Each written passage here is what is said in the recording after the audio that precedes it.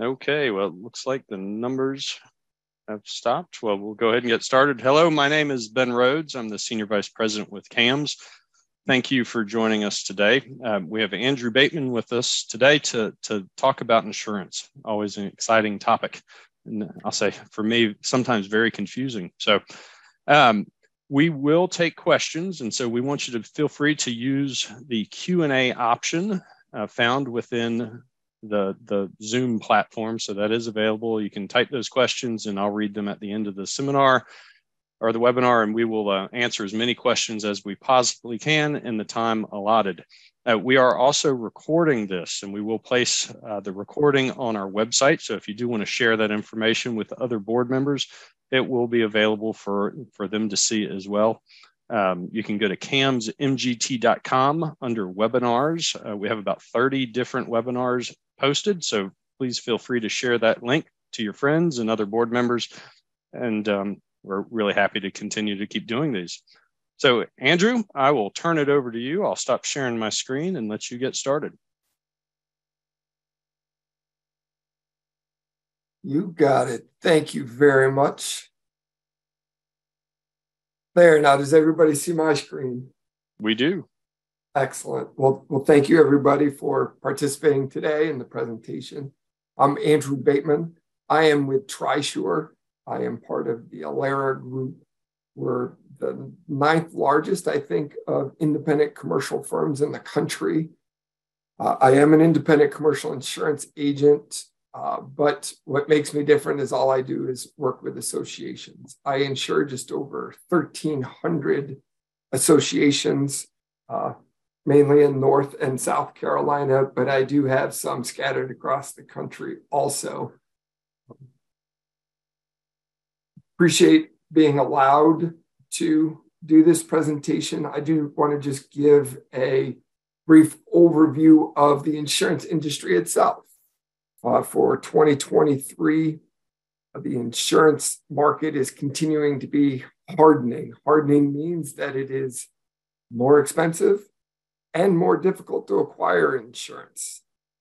There will be higher premiums in the nonprofit corporation associations that we're going to be discussing today. We've got to know that there's a perception that the insurance is a right. It's not. It is a privilege, and that privilege can go away. Attorneys use the word reasonably attainable for insurance. There's no clear definition for it. And if you ask any attorney, they'll each give you a different definition of it. There are very much major contributing factors to why the insurance industry is hardening. There have been nuclear verdicts, which are verdicts of $10 million or over in damages by juries. There is also private equity funding that is funding litigation against insurance companies. The rising interest rates from in the end of 2022 to 23 were not realized by insurance contracts in beginning of 2022. So insurance companies are catching up in regards to that. Reinsurance has been a problem for a lot of our coastal markets. Anywhere on North and South Carolina coast, you understand what the reinsurance means for your excess market policies. In 2023, there's been a capital shortfall of $25 billion with an increase in demand of over $20 billion. So we've had 25 less in supply with a 20% increase in demand. It's not a good calculation. The other thing is there's been massive natural disasters each year for the last 5 years. I wish that we were live so I could ask you this question because it's the question is does anybody know what the largest natural disaster, the costliest natural disaster in the United States has been in the last 5 years? Ben, do you have a guess? I was going to say, is it the fires in California? Great guess. In 2020, wildfires in Western US, they totaled 31 billion. Great, but that's not the correct answer. Even Hurricane Ian last year is in the range of 50 to 75 billion. Well, the costliest natural disaster in the United States was Winter Storm Uri that hit the Southwest, mainly in Texas. It had a recorded damage of $195 billion. So these are things that are causing the insurance industry to harden and premiums to increase. Today, we're going to, here, let me forward my slides here. About us, we've already talked about me, the insurance needs of an HOA, and we're going to be talking about the gaps, but it all comes down to making good business decisions for the association. Every board of directors should be getting information from their agent in regards to minimally six different types of policies. And the reason why you have your agent get that information is so that in your minutes, you can document that you investigated the coverages and the cost, and then you made a decision. To have it or not to have it. This isn't me pushing policies, it's pushing information. So you need to be able to at least say, yes, we had this information, but we decided not to buy it because of the cost or the lack of the need for coverages. Because every association is different, and not every association has the same liability needs. So they don't all need all six, but we will talk about them. We've talked about myself. The one designation, I just want to make sure that you do know that I am a community insurance and risk management specialist. This is the national designation that I have through CAI. It's just shows my dedication to my particular craft that I do. We're going to talk about the 6 different types of insurance. We're going to go through each one of them individually. I am going to move a little quickly and just bear with that so we have enough time at the end. But for each one that we get into, we are going to talk in depth about a coverage that the association needs to pay attention to. And so we have our liability gaps. The most important, this is the general liability for an association. General liability is what protects the association from lawsuits for 2 types. It's either an injury allegation or a property allegation that the association is responsible for the injuries or is responsible for causing the property damage. Many times you see it from trees falling, hitting private property, the homeowners sue, or it could be the lack of maintenance on a roof causing interior damage. The general liability, just got to make sure that you have the maximum amount that you can. We're going to talk about an umbrella later in this presentation, but the general liability should be attached to the package, or you've got a standalone general liability because you've got an excess property policy. Property gaps. We're going to be talking a lot about property, and this is where I want to spend majority of our time today with one of the most important things that a board of directors can do when it comes to property insurance is making sure that they have clear and concise governing documents.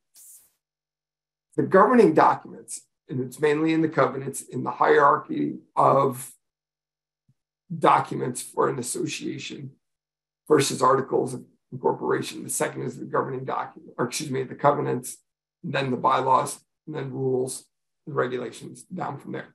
But in the covenants is usually where the governing documents are, and it needs to be clear and concise on what the association is required to insure. It could be just that it's a clubhouse. It could be that it is a townhouse with property. It could be a condominium, a stacked condominium. It could be a high-rise condominium. But no matter what, having clear and concise governing documents these are the written contract that the insurance has to follow. In any insurance policies, it never says, well, we're going to insure the interior or the studs out, studs in. It never says that. It says an amount of property. At time of claim, the governing documents are going to dictate what is paid out, what is covered in, and what is not covered in. The reason why you need to have clear and concise governing documents is so there's no gaps between what the unit owner is required to carry and what the association carries. The second most important thing that an association can do is have the correct replacement values for the property, whether it's from as simply as an entrance sign to fences, clubhouse, tennis courts, to your townhouse with property, your condominiums, or high-rise condominiums. Having the correct replacement value is the most important thing that a board of directors can do, is ensure that it's correct. You can get it from a number of different ways. The most accurate way to get the correct replacement cost is to have an insurance appraisal. I recommend that my associations that have property, townhouses with property, or condominiums, get an insurance appraisal. That's where an engineer comes out, assesses the exact building materials, construction, and gives you a per square foot replacement cost. It's the most accurate. And the reason why is that if it's wrong, you have a fallback to that engineer. This is where we got it from. You can't be held negligent or not doing your fiduciary duty if you've got an insurance appraisal. And it's the most accurate. Second is that you can have your insurance agent provide an estimate, and that is the insured to value report. You see it at the bottom there, ITV. It's a estimation done by CoreLogic. CoreLogic is an industry standard provider that will provide a replacement cost estimate based on the zip code that the property is located in, and give you a replacement value. It's an estimate. And what will happen is every insurance agent is required to get from a board a signed statement of values that the board of directors is stating that those values are correct. Well, you've got to show as a board of directors where you got those numbers and whether they're accurate or not. The problem is that with construction costs over the last number of years, starting into COVID, building costs have increased dramatically. In the last 12 months, with the interest rates rising, that is directly correlated to and added into the replacement cost also, because the contractors are seeing these increased costs and they're passing it on to the replacement cost. We're seeing replacement costs from $185 to $300 per square foot. You need to make sure that you're getting the correct and most accurate for the property values. It is because you never want to be wrong, because at time of claim, that insurance policy is only going to pay out what is listed on that policy, unless you have like a guaranteed replacement cost rider, which is something that the board can get also if it is available to the association. It's not available to all associations. It would be based on the age. Many times, if the community is 20 years or older, it won't be offered to a guaranteed replacement cost just because of the age.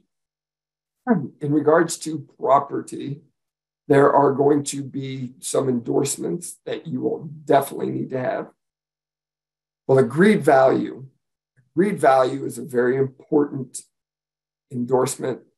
This is what suspends the coinsurance penalty if the association is not insured to its full replacement value.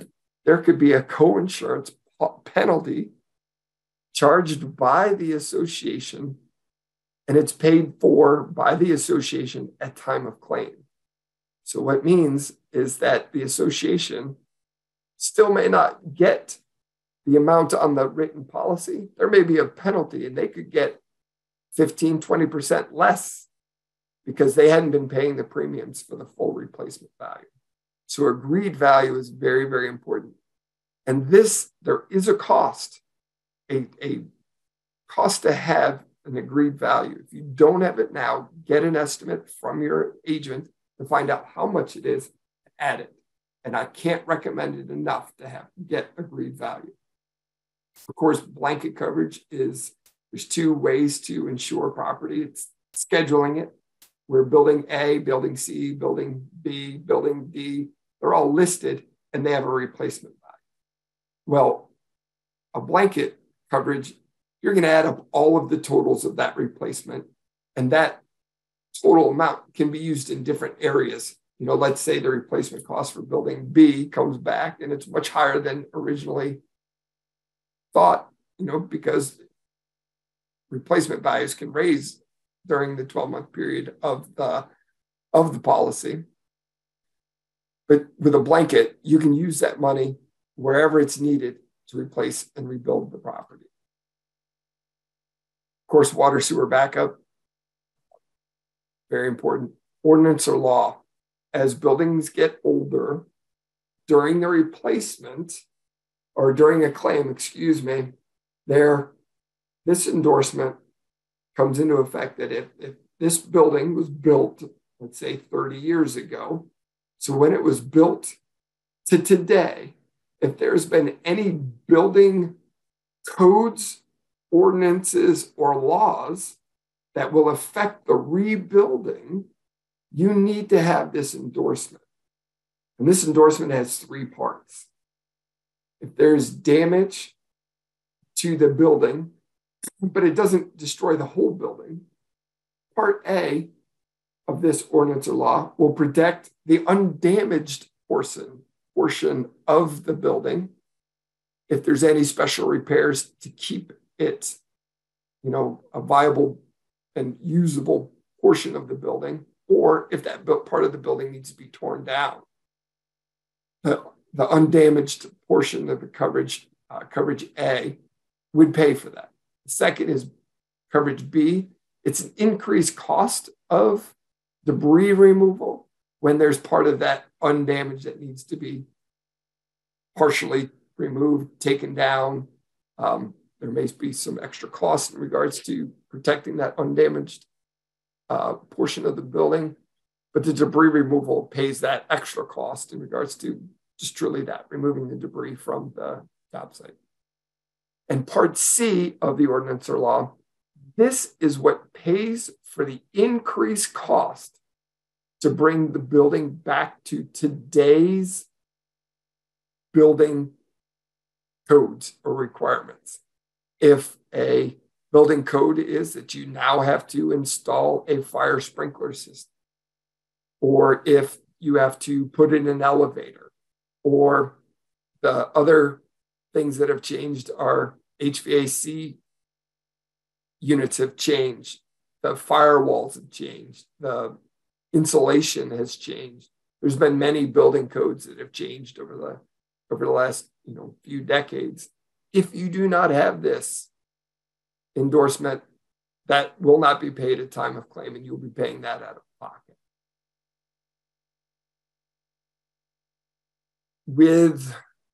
I think I've covered everything in regards to that I wanted to in regards to that.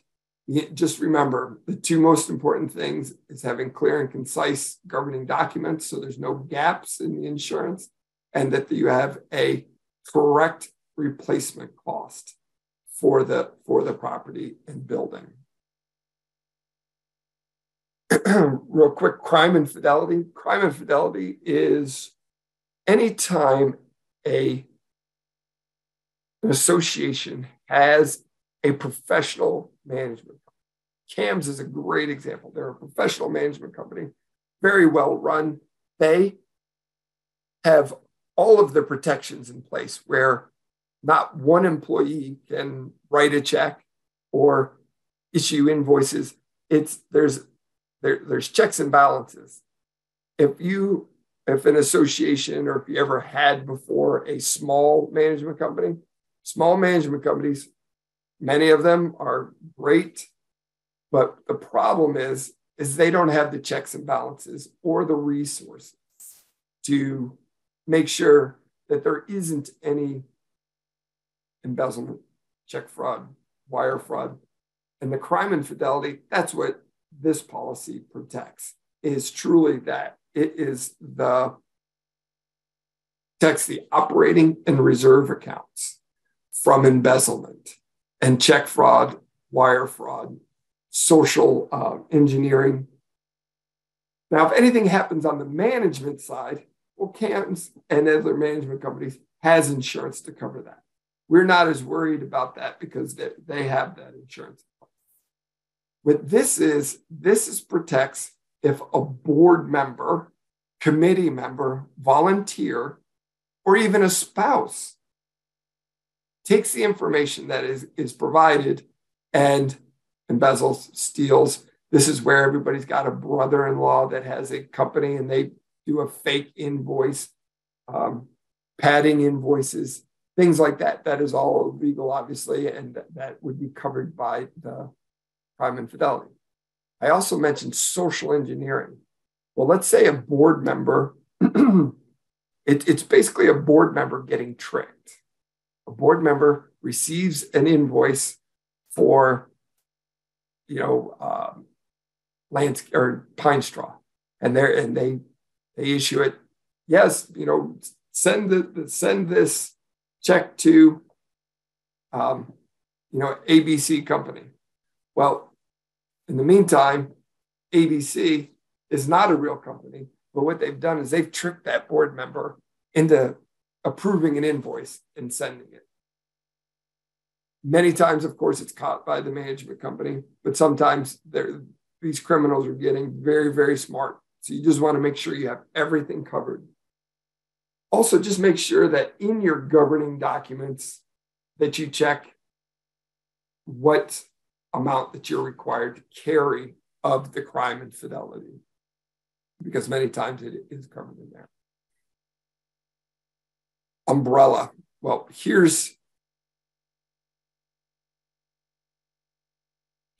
there we go. In umbrella, I highly recommend umbrella if you have any of I call them the 4 Ps, which is a pool, park, pond, or playground. Any condominium should have an umbrella also. It is the least expensive way to increase the liability coverage. Liability coverage is the general liability. If you have a properly written umbrella, it'll be a standalone umbrella that will cover over the general liability, but also the directors and officers policy. The directors and officers policy is what we're going to talk about next. But you want to make sure that you have an umbrella that will cover over both of those, general liability and directors and officers. Discrimination coverage. This is the directors and officers policy. Every association should have a standalone directors and officers policy. This is separate from the general liability and property. If you have an endorsed policy, you're going to have gaps and you do not have the proper coverage. And that's a correct statement right there. So make sure that you have a standalone policy. There are policies that are exactly and only for homeowners association, like the Cancer Society or any other nonprofit like a Cancer Society. They can't buy these types of association directors and officers policy. It's truly only for homeowners association. Discrimination is just that. It is a claim that is placed through FHA HUD. Any any homeowner can log online right now, today, costs them $25, and they can place a discrimination lawsuit against their association. You want to make sure that you have coverage for this because people feel that they're being singled out, and they will take action to that against the association. Discrimination is not the most common of directors and officers lawsuits, but it's always the largest.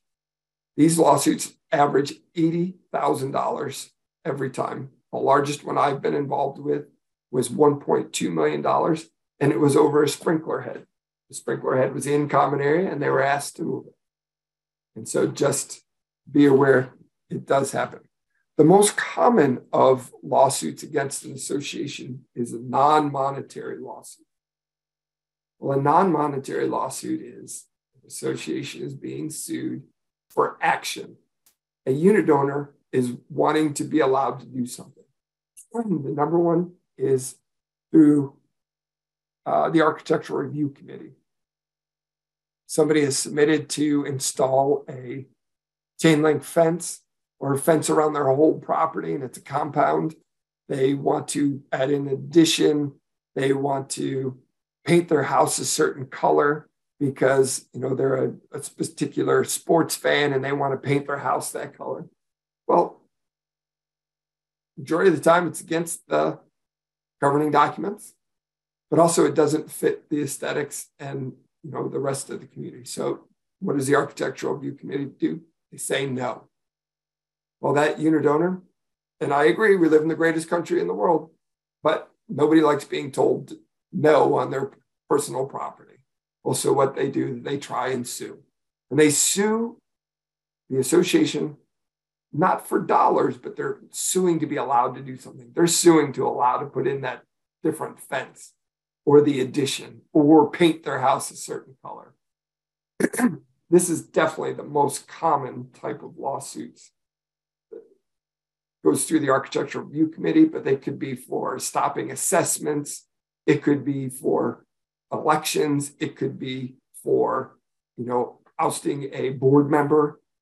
We have had an estoppel where a homeowner stopped a paving project in a community, and it stopped the paving immediately when the sheriff delivered it, and it took days for it to be removed, and it was removed, of course, but the paving company had already mobilized, and it cost the association tens of thousands of dollars to get them mobilized back and finish the paving, and the person just didn't want them to spend the money. So non-monetary is definitely the most common. It is one of the biggest exclusions on endorsed policies. So make sure you have a standalone policy. Failure to procure insurance. Well, we've talked a lot about that already.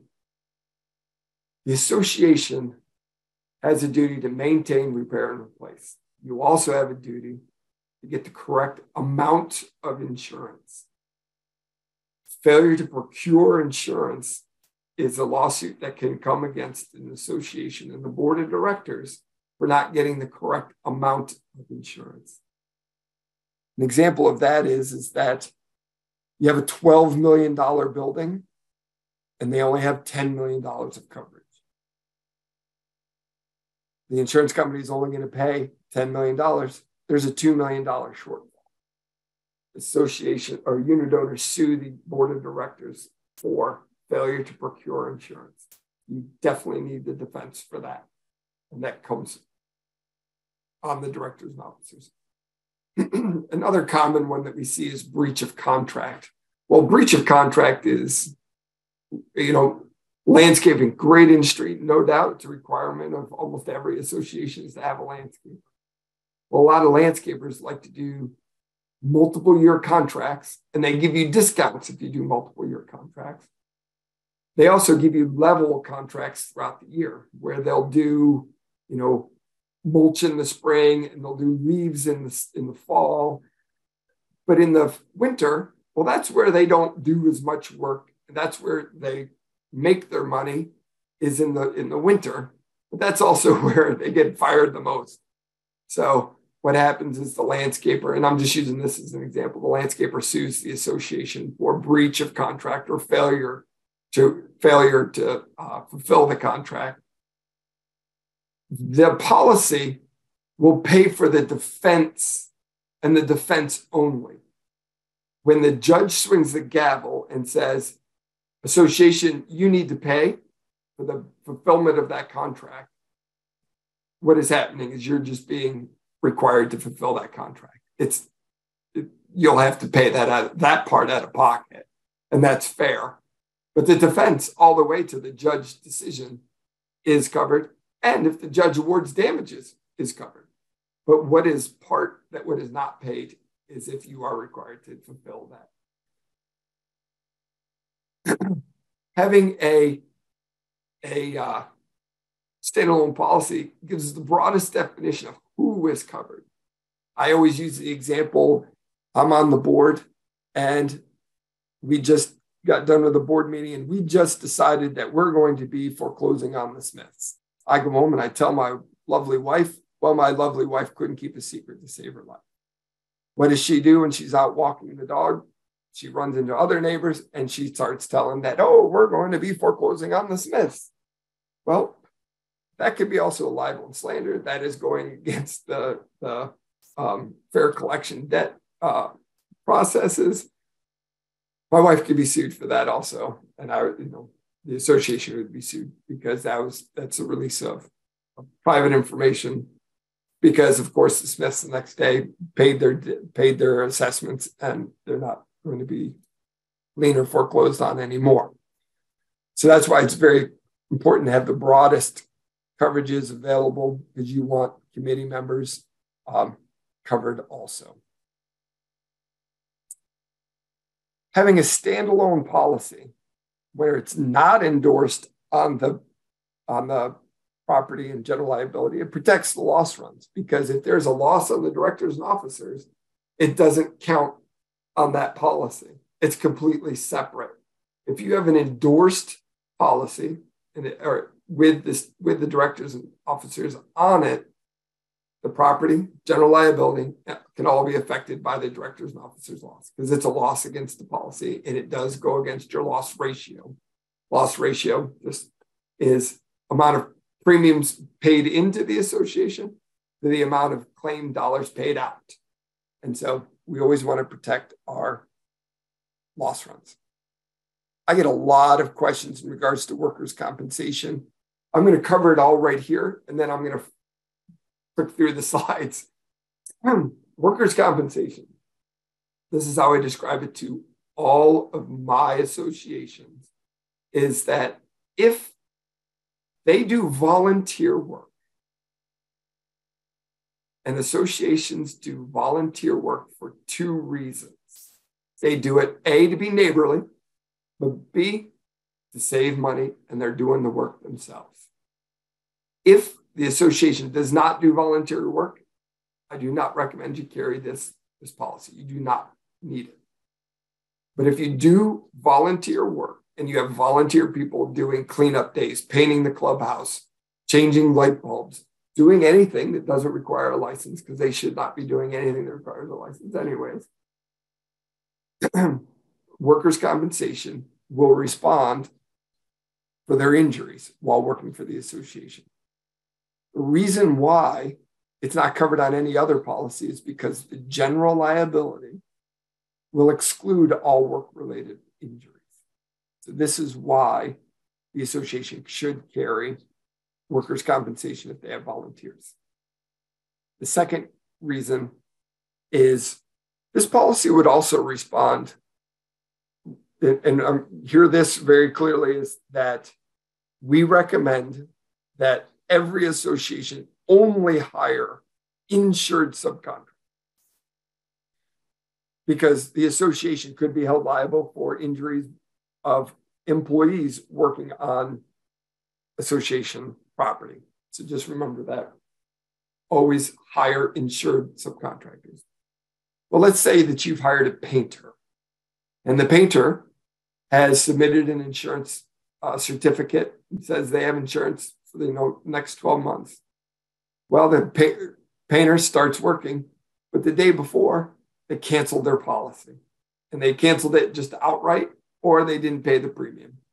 But unbeknownst to the association, they have an uninsured subcontractor in the association working for them.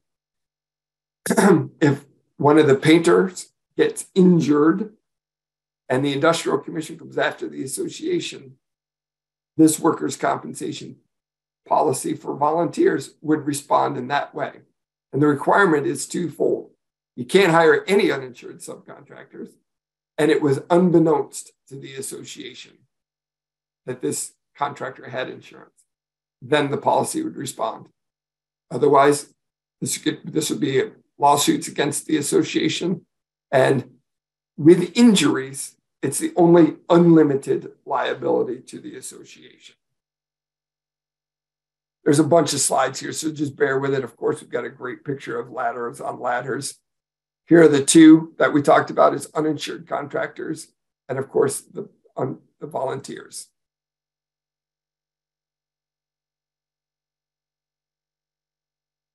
These are claims that we have seen, and with the workers' comp policy for volunteers, there's no deductible on it, and it's unlimited coverage on the injuries. And so just know that. And for associations that do not have employees, if you have employees, you're going to have workers' compensation. And then what you would want to do is add a rider to cover volunteers. But majority of nonprofit corporations that are associations do not have employees. If you do have volunteers, you should get this policy. And, I usually don't throw this out. It's $495 a year. So there it is. And it doesn't matter the number of volunteers. It doesn't matter the size of the association. $495. Frequently asked questions. We've gone through all of this. Is it required to be in the covenants? From your agent, you should have reasonable expectations to receive premium costs for all of the 6 policies that we just talked about. We talked about general liability, property, crime and fidelity, D&O, umbrella, and work comp. You should be getting the premiums for each of the endorsements, especially on the property. You need to know how much the ordinance or law costs because it's an itemized charge. Agreed value, water sewer backup, equipment breakdown. These are all important that do have costs and that your agent should be providing these each year. If you as the board of directors ever renews a policy without reviewing it with your agent, you as a board of directors just attested that it is all correct. And that is liability that would fall directly on the board of directors. So don't let your policy just automatically renew every year. Take the time, do your fiduciary duty, and look at the policy. Make sure it does have all of the coverages needed. Everything is covered as to the best of your ability. And you have your agent put all of that in writing and provide that information. Provide the insured value report. Get an insurance appraisal. But your agent, we get paid. We don't get paid by the associations. We get paid by the insurance that we place.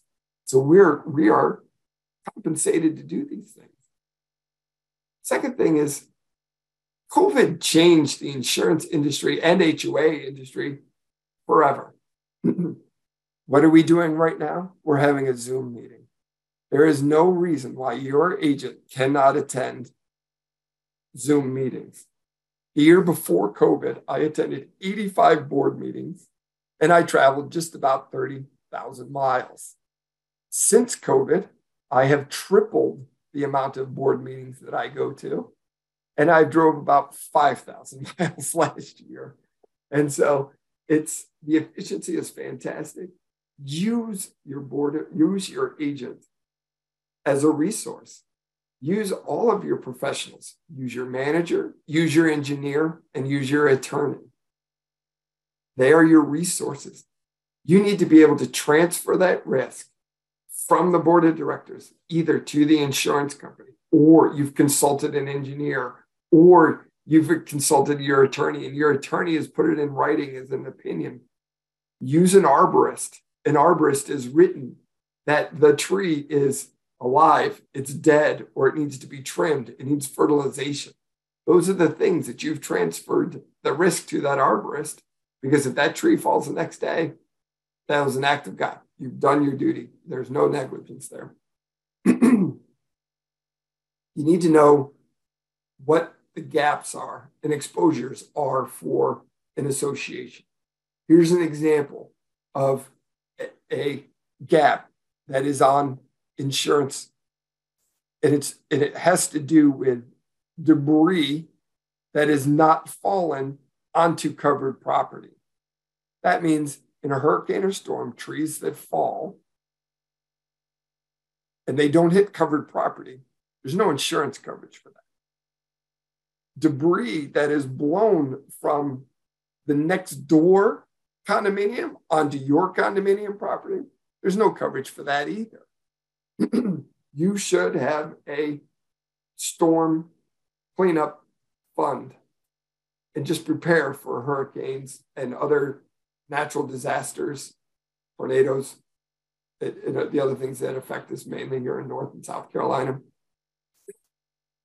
Just have that fund to be ready, because those are things that are not covered. Those are gaps, and your agent should be able to talk to you about your gaps. If you do not have flood insurance is a huge gap on every policy. Earthquake is another. Get the cost for that also. Even though your community is not in a flood zone, you should be find out how much it costs to get a flood quote. For properties that are not in flood zones, it's less expensive, but it's still, you need to be getting that business information. Flood covers buildings. Flood policies will not cover outdoor property like fences, entrance signs, things like that. Flood covers buildings. Okay. Make sure you know what the process is during a claim. What are you to do?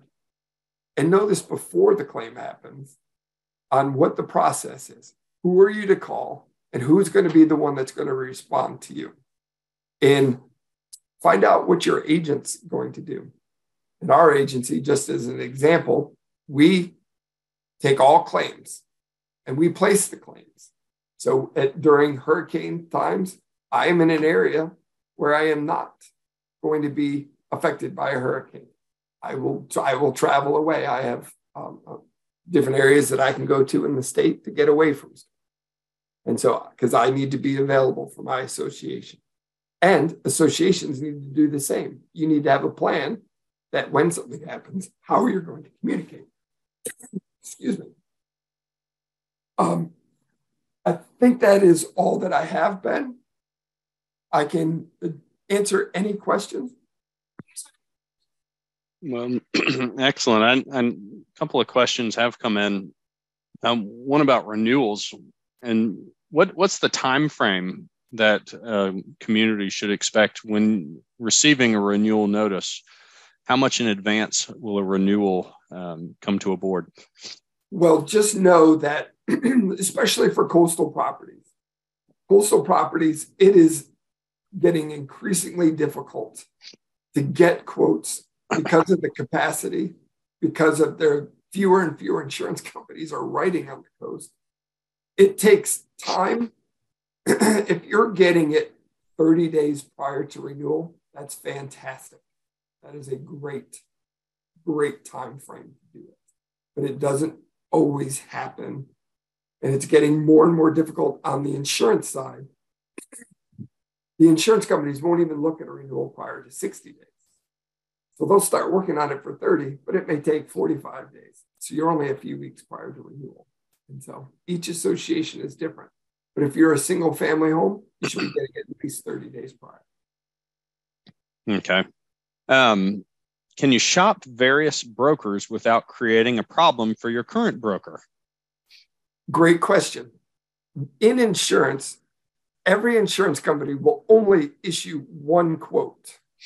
So if we have, Travelers, Philadelphia, Cincinnati, QBE, McGowan, they will only issue one quote per insurance company. So if you have your broker is looking for insurance and putting it out because, like, just an example, I have access to many different brokers plus direct contracts with standard carriers. Putting it out may block your agent from doing a good job on shopping that renewal. If you trust your agent, you should let your agent do it and have them show the markets that they went to and the answers that they received. This happens all the time, but agents can block the market and stop shopping where another agent has blocked the market. And so sometimes it causes a problem. Sometimes it doesn't. That's, it's a great question. You should shop your policies, especially if you don't have confidence in your agent.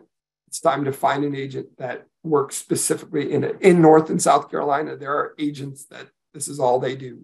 And those are the agents you should. So Andrew, I'll ask a follow-up question on that one. So two agents can't shop, say, the Travelers or State Farm or somebody that you're writing. So if you've written Travelers, do you need to tell a broker, hey, I'm going to try and get other information from other brokers, or how does that go about? And then the loss runs, because you do have to request the loss runs most times.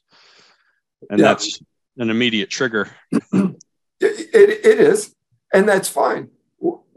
Why aren't you communicating clearly with your agent is what I would recommend. Saying, okay, Andrew, what markets are you going to? Well, I'm going to go to Travelers, Philadelphia, and I'm going to send it to our RT Specialty, which is, the nation's largest broker. I'm going to let them shop it. Great. Then what the board should say, if they're talking to another agent, what markets are you going to go to? We want to make sure that there's no blocking of the market and just have both agents communicate. When the loss runs are requested, some associations do look at their loss runs because it's great, huge, valuable information. But it may be a signal to the agent, and that's fine. It happens every day. Yep. Associations can choose agents, and they can do an agent of record to change their existing policies to a different agent. And there's no cost to that.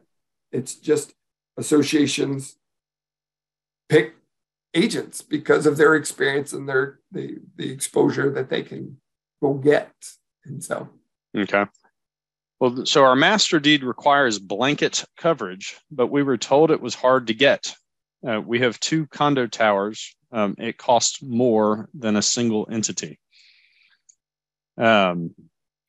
Is that true? Well, if it's being insured as a single entity and there are 2 separate buildings, 2 separate towers, because it could be, let's say, I don't know the building, but let's say it has a base of the first 2 or 3 floors are all the same. And then there's 2 towers going up on the end. That I would consider that would be one single entity. But if it is 2 separate buildings and they are not attached, and anybody looking at it would say, those are 2 separate buildings and 2 separate, then they have to be 2 separate entities. And they need to be scheduled. And no matter what, now remember, there's blanket and scheduled. They need to be written. We use the term scheduled very loosely. So it needs to be itemized on the policy. But they can have blanket coverage. Coverage means that they're both going to be covered under one. And when they say that it's difficult or hard to get, it means probably that it's expensive. But when it comes to insuring it correctly, I'm sorry, you've got to do it. Having it correctly is more important than having it incorrectly and it not being covered. Okay. So if CAMS handles all of our financials, bank accounts, pays invoices, and manages the budget, do we still need to get crime and fidelity coverage? Best question. Great question. 2 reasons why. A, your governing documents may require it. And if it says you shall carry crime and fidelity, guess what? You shall cover it. Second thing is no matter what, CAMS takes away 95% of the risk. But every month when you receive those financials, you're going to get the last 4 digits of the account number. You never get the whole account number. You don't get statements. But on it, there may be the CDs. There may be different investments. They may say where the accounts are and what bank. So let's say I have we'll use my lovely wife again. Let's say my lovely wife takes the information and she has the last 4 digits of the account number and the name of the bank. And she goes out and starts writing fraudulent checks. That had nothing to do with CAMS. That is a board liability. That would not be covered on CAMS policy because CAMS didn't do anything wrong. That is a board liability, and that may not be covered. So that is and believe me, I said it hopefully clearly. 95% of the risk is gone, but there is a risk to the board of directors. That is why crime and fidelity is not very expensive. So get the information, make a business decision on whether you need it or not, and get that. And that's where you talk with an experienced agent, talking about your risk and your liability, and then the cost, because it's not very expensive to insure $1 million. An example is insuring $1 million. It's not as expensive as you think, but it does cover that 5% risk because you don't know. Of course, everybody on the board now is fine and upstanding, no question. But there may have been somebody in the past, and you don't know who the next board members are going to be, or their lovely spouses. So it's part of the risk. And it's always blame the spouse, right? Always blame the spouse. Hold on, let me look over my shoulder. I don't think she. So can a BMP stormwater pond be insured? Excellent. Another great question. Any pond, and let's talk about that. There's basically 3 types of water that is in an association. Please, let's ignore, Lake Norman. We're going to ignore the Atlantic Ocean. We're going to ignore the Intercoastal Waterway. We're going to talk about inside an association. We have 3 types of bodies of water that need to be insured. We have a pond, a farm pond that was there before the association was built. This one is not depth regulated. It could be small, it could be big, but we don't know how deep it is. And so that is one. The second is a BMP or a man-made pond that has water in it all the time. Associations puts, fountains in them. That is another. The third is truly a BMP that does a water control device that it rains. It has water in it for 2 to 3 days, and then the water drains out. Every one of those need to be insured on your general liability. This is one of the pool, park, pond, or playgrounds before P's, because somebody can drown or get hurt, and they will sue the association, and the general liability is what's designed to defend it. So coming back to the question, can it be insured? Well, majority of them are earthen dams, and the earth is not covered. So the dam is not covered, even if it's a concrete structure. The problem is that maintenance isn't covered. Earthquake would not be covered. Earth movement, subsidence, erosion, all of the things that would happen to a dam would not be covered. So to answer the question is no, I would say. The other thing with a dam is that it fails. And there's downstream liability.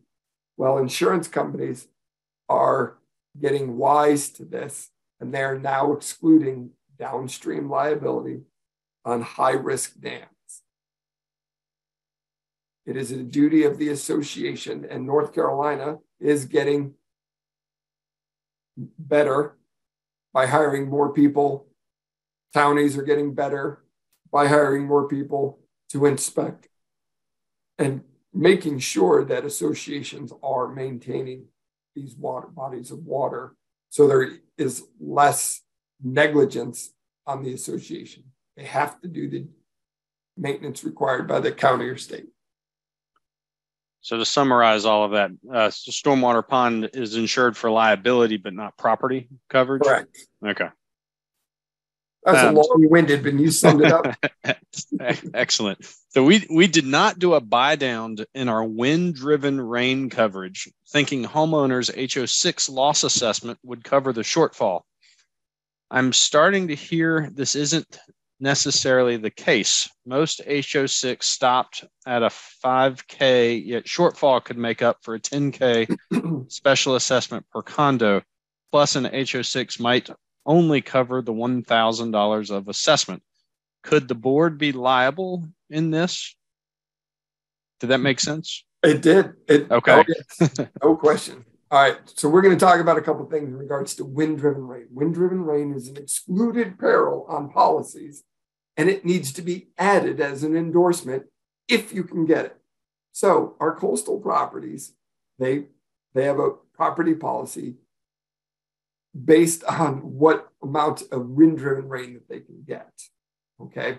Wind-driven rain is just that. There's no physical damage done to the building, but water has been blown around the sills and underneath doors and up under eaves due to high winds.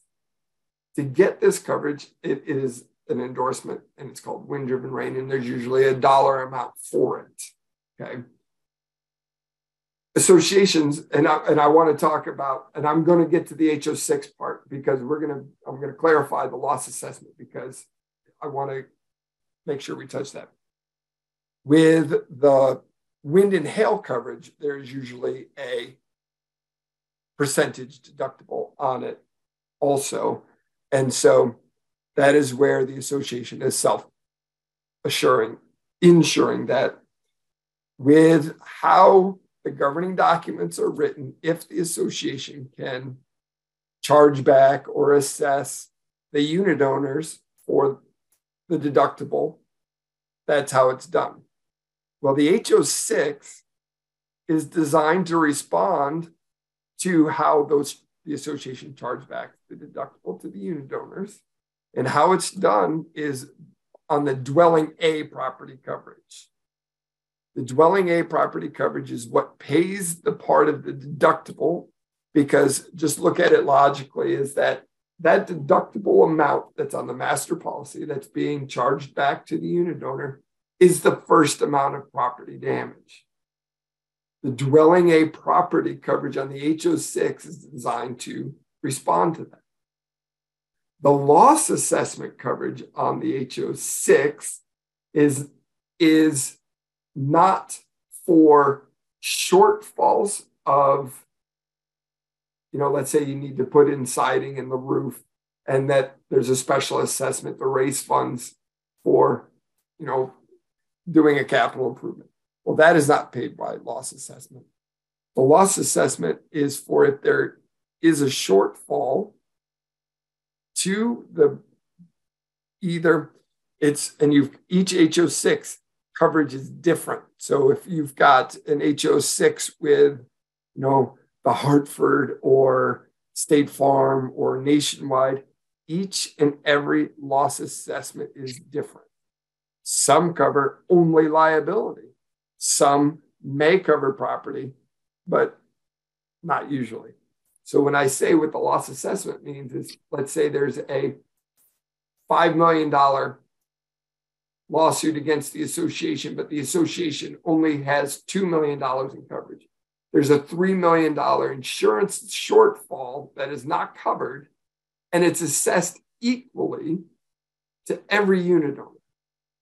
that is considered loss assessment coverage, and that is where the HO6 would respond.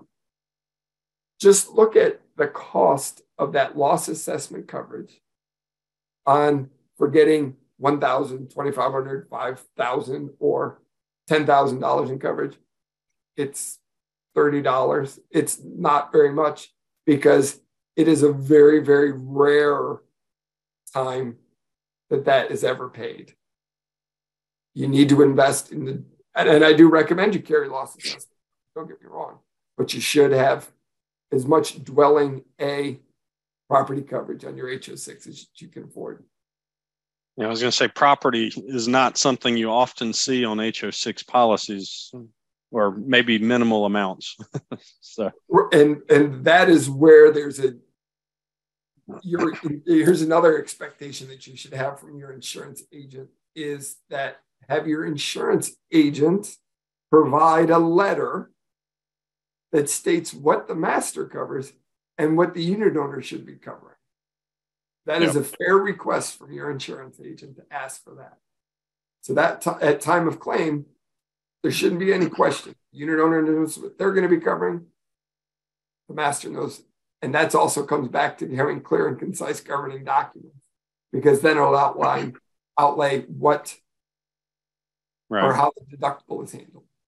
Well, so I know we have several questions remaining, and I just want to for those of you that need to leave, certainly welcome to leave. We're hitting the hour mark, so but we'll continue to answer a few of these questions, Andy, as long as you have time. So, next one, real simple. What year did the Winter Storm Fury occur?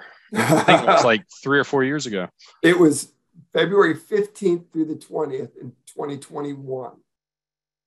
Okay. I may be able to answer this question, but I'll let you take a stab at it first. Are management companies liable for review of the association's insurance coverage?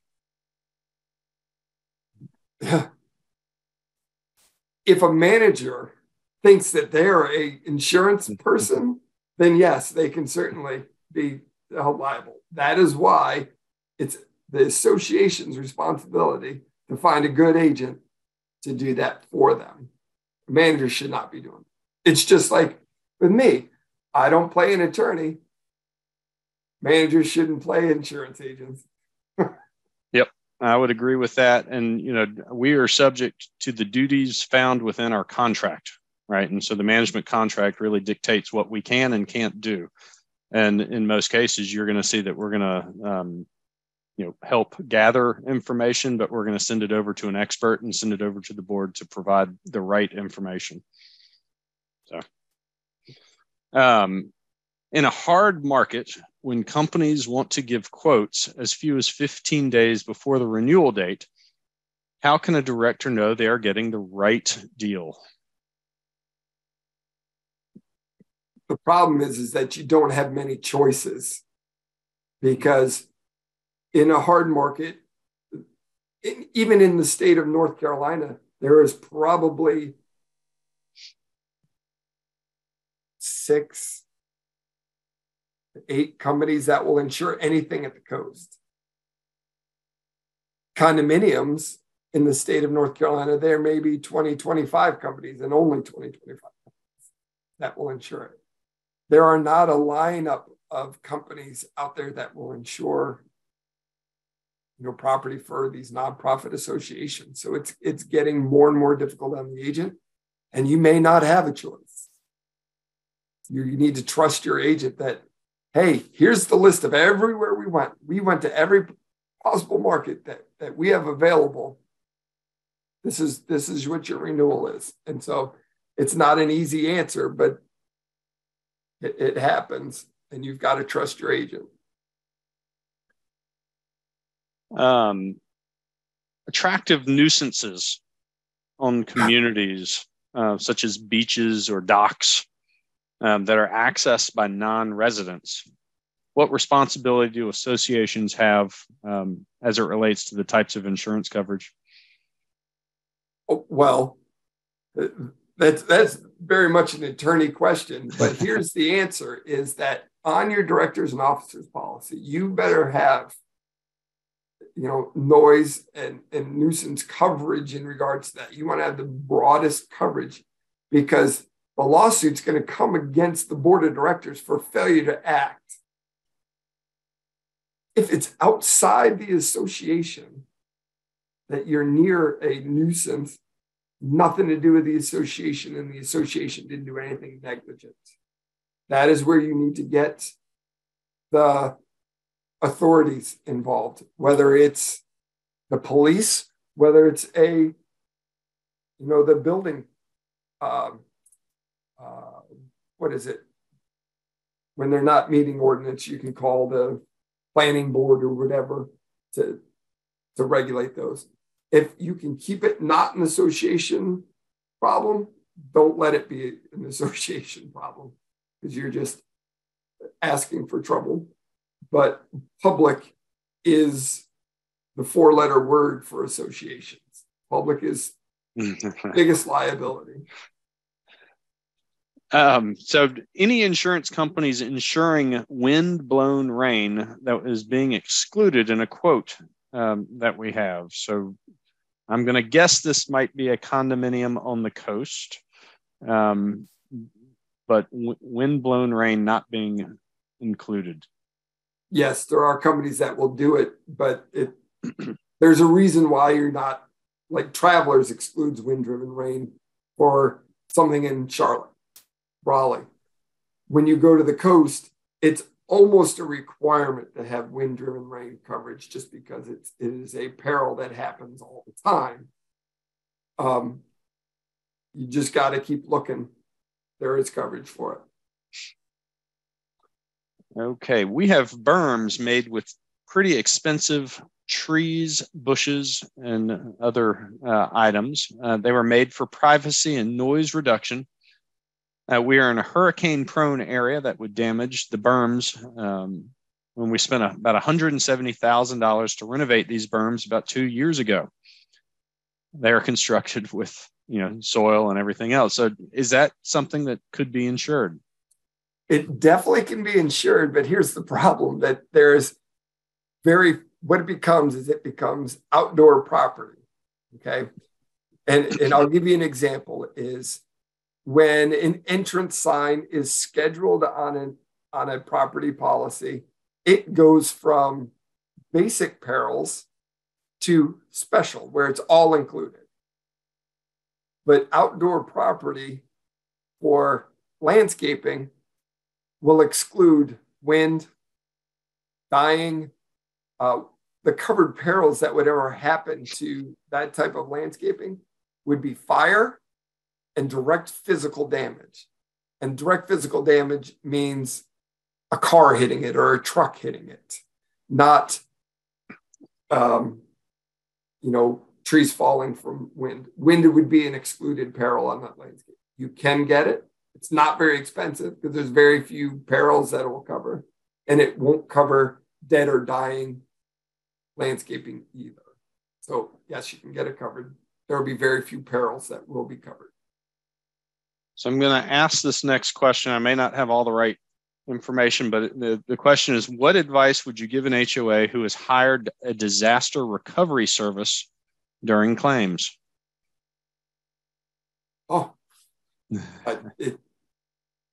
It's always great to do it prior to a claim.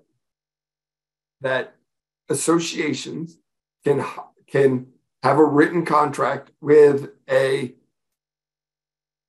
disaster recovery company, restoration company, so that when a natural disaster happens or a tragedy happens, that you're much higher on the list where they're going to bring their crews to your association first.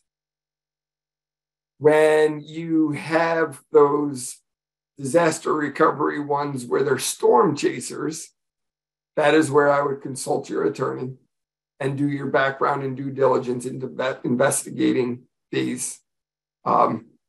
Possibly, like CAMS has the most experience of any management firm on the coast, bar none. I mean, they've been there forever, and they have all the resources. Use your manager as a huge resource, but you may want to inquire into a public adjuster. Also, a public adjuster would be hired by the association to manage the claim and disaster going forward. But remember, you're going to pay upwards of 10% of whatever the claim is. And so they have positives and negatives. Having one that you know prior to a claim, much better because you've interviewed them. You're not in a rush. You're not in a jam. So in North Carolina, does a master policy take precedence when damage is caused to a unit by an event in a neighbor's unit? If I submitted my claim to an insurance company, would they say the master policy must cover? Great question. Now, I will assume I'll answer the question as broad as I can and be as precise. In October 1st, 1986, the Condominium Act. So if this is a condominium, it states in the Condominium Act, regardless of what your governing documents say, that the property policy for the association would be primary. If this is a townhome that is not a condominium and there is property damage, there will be a waiver of subrogation. Waiver of subrogation means that, hey, the property damage happened in the unit next door. It came under the wall, through the party wall, into damage to the other unit. It's the same with a condominium also, but in this example. The townhome, it goes to multiple units down the road, down the line. Townhome unit A, where it originated, they'd be responsible for the damage to their units.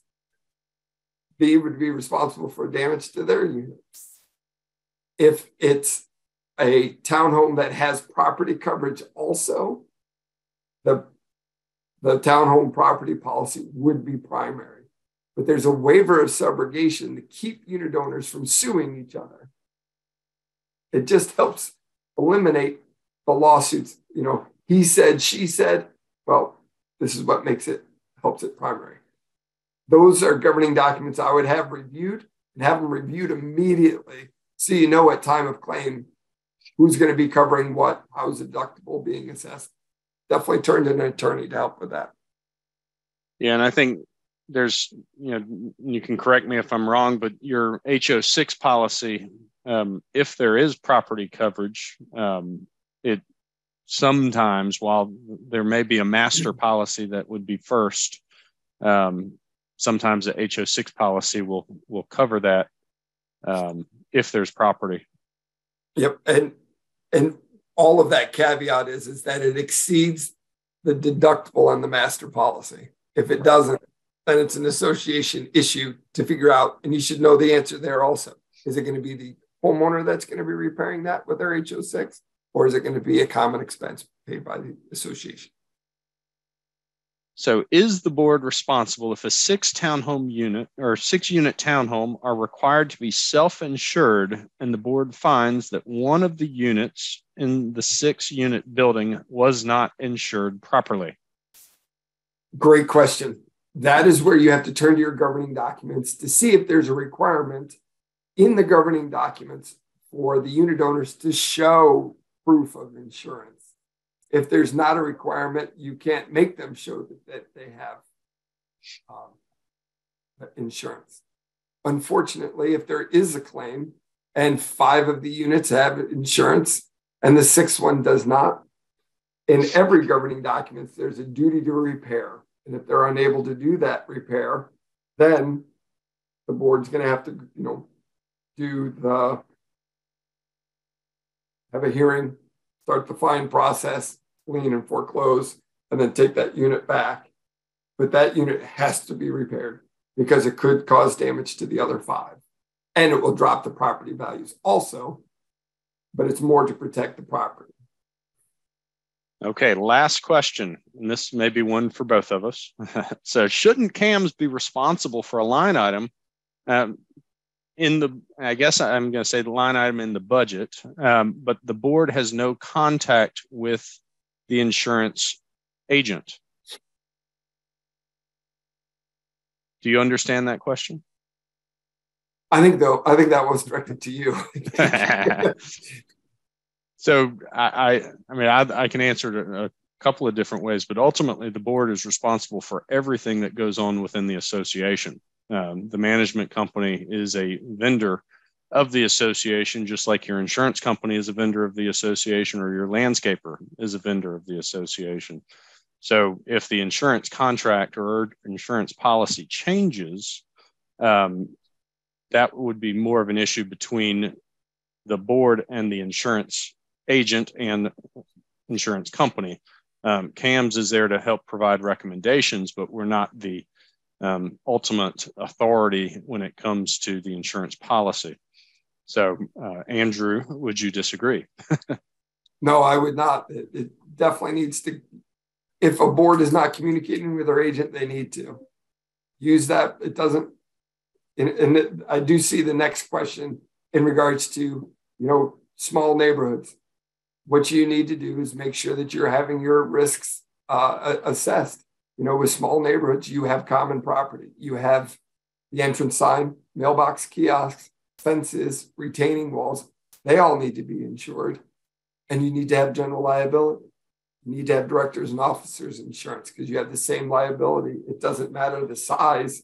It's actually, look at it this way. The insurance for an association, the liability for an association follows your deed. Your deed is what makes you a member of that association. So if there is ever an insurance or a claim or a situation that is not covered by insurance, and it is specially assessed to every homeowners, all the homeowners, and there's not insurance coverage for it, and if you can't afford to pay it, it's going to attach to your deed. You're not going to be able to buy or sell into that until that is settled. And a smaller association has fewer homes to divide that special assessment. So having insurance, even on a small association, is just as important as it's a big association. Okay. Well, that was the end of our questions. So, Andrew, thank you very much for hosting tonight, and we look forward to the next time. I appreciate it. Thank you, everybody, for the opportunity. I appreciate it. Yep. As a reminder, we do record these sessions, and they will be posted on the camsmgt.com website. So if you would like to, again, share this with any of your other board members or watch it again, you can certainly do that on the webinar section of the website. So we thank you for your participation, and we'll see you next time. Bye-bye.